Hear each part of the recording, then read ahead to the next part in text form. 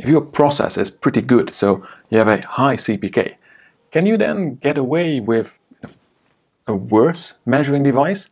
Or do you actually need better devices to keep that high level? Hello, I'm Tom. Welcome to my channel where we talk about continuous improvement in an industrial setting. And this is an answer to a question posed by a fellow Tom right here on this channel. And he asked me, how are R&R and Cpk linked? So do they have something like I saw in this textbook, which is that a Cpk of 1.6 that or better, that does allow you to have, something between a 10 to 30% on your R&R score. But if you have a Cpk of 1.3, then you really should go for lower than 10%. More than 30% is never really good. So it's this sort of connection that I didn't fully grasp between what R&R do I need for different Cpks.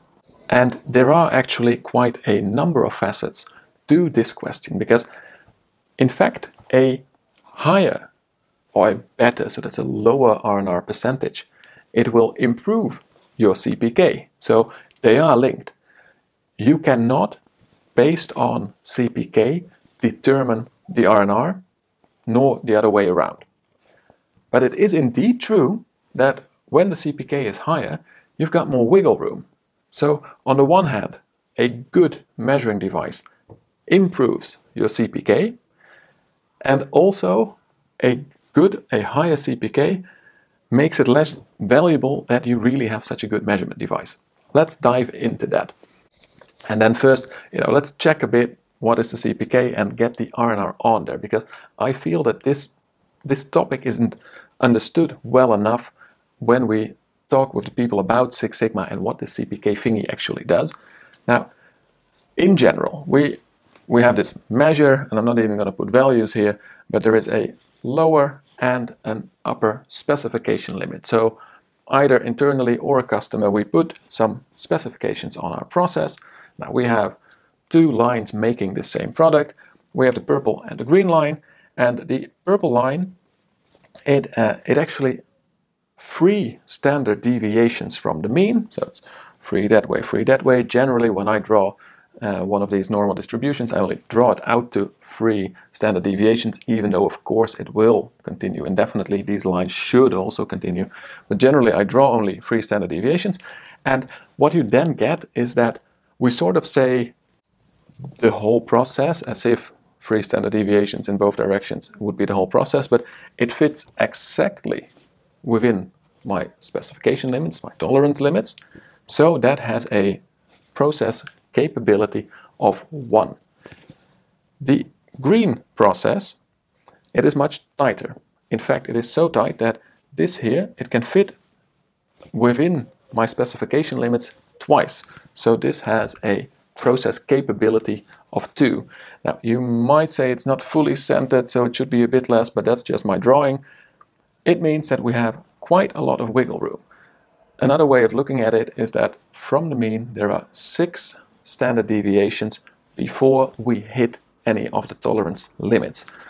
Now, we generally do not expect any, or at least almost no, products to go up to that 6th sigma. That is such a rarity that you basically say, the chance is 0.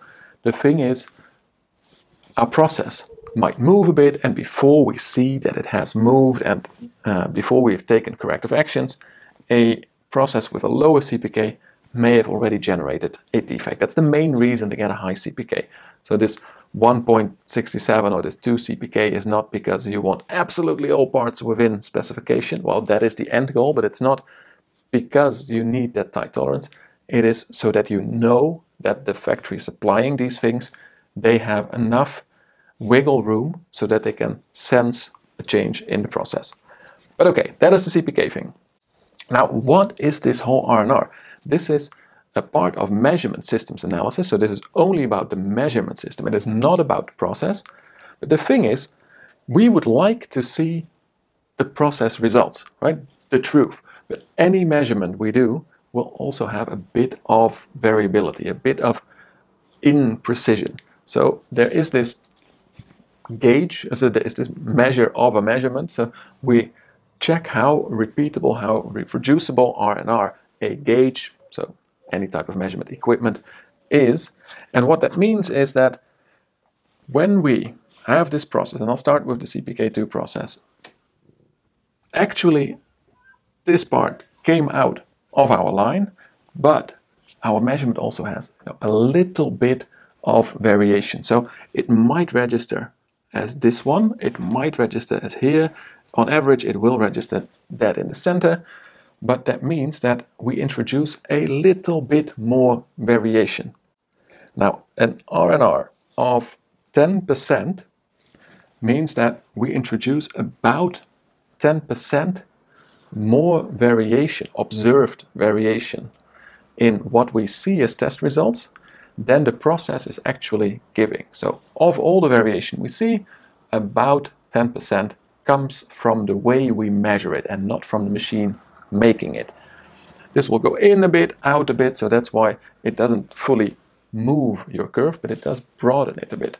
So let's say that we have a 30% R&R, because these are the things, right? If you're not too familiar with R&R, basically we strive to have measurement devices that have an R&R percentage of lower than 10%, but we also say that between 10 and 30% might be acceptable. It's a bit based on the process, the conditions, and what we're trying to do. And that is exactly what is going to come back in here. But I'll take 30% because of that. So we've got this 3 sigma thingy, and that means I can draw out a bit more variation into it.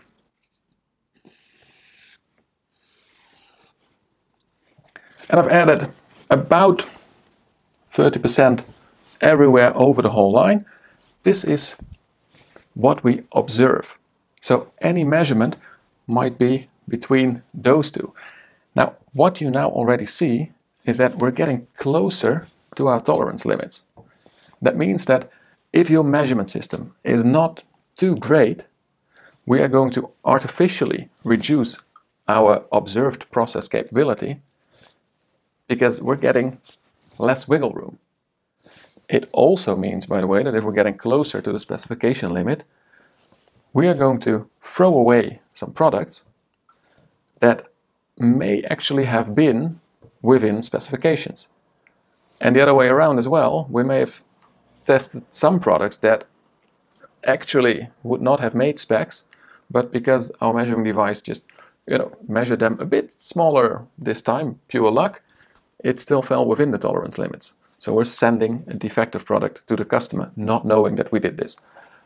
You will see this effect popping up a lot more when you have more spread, more variation. So with this CPK of 1 graph, I will also add in 30% more spread due to our measurement device.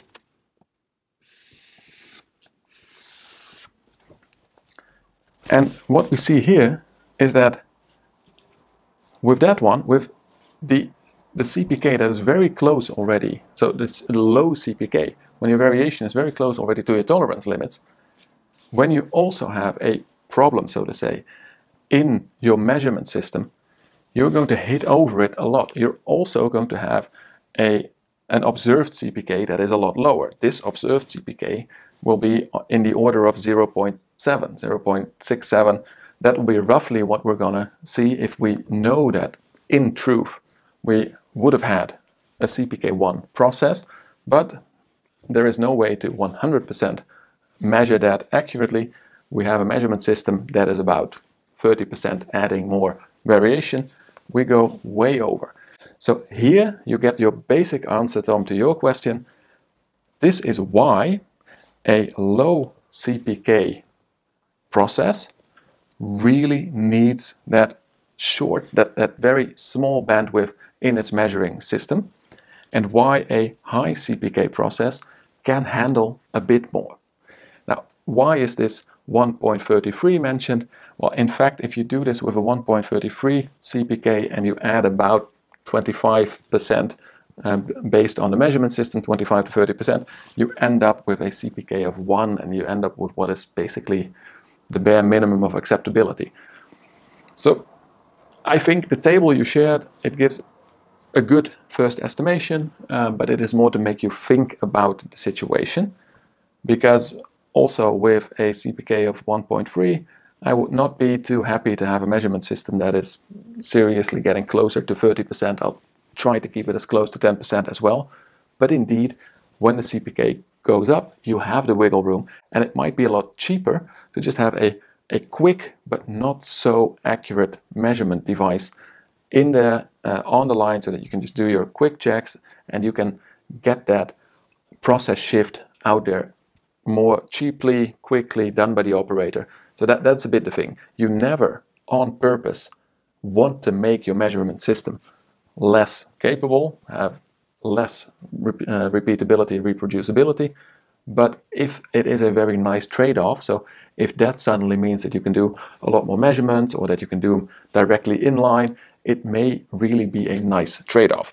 Now, a word on the R&R percentage.